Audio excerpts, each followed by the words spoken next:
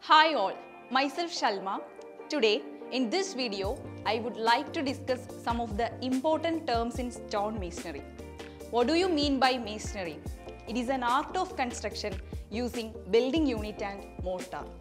If the building unit is stone, then it is called stone masonry. If it is brick, then it is called brick masonry. Mortar can be lime mortar, cement mortar or combination of these two. This is a structure made with stone masonry. Here, stones of irregular size and shapes are arranged so as to have a good appearance. Skilled labours are required to make structures like this. Here we can see that there is a projecting course of stone on the top of the wall. This is termed as cornice.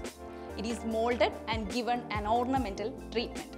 Let's check out some more important terms here. If the cornice is provided in a rectangular shape as shown here, water stagnation may occur due to raining. So, in order to avoid this, the upper surface of the stone is dressed in a sloping way so that water may flow off easily. This is termed as weathering. But now also, water flow like this, but it may reach down the surface of the wall. It may cause damage of the structure. So in order to avoid this, we are providing a groove underside of the stone so that rainwater can discharge and clear off the wall surface.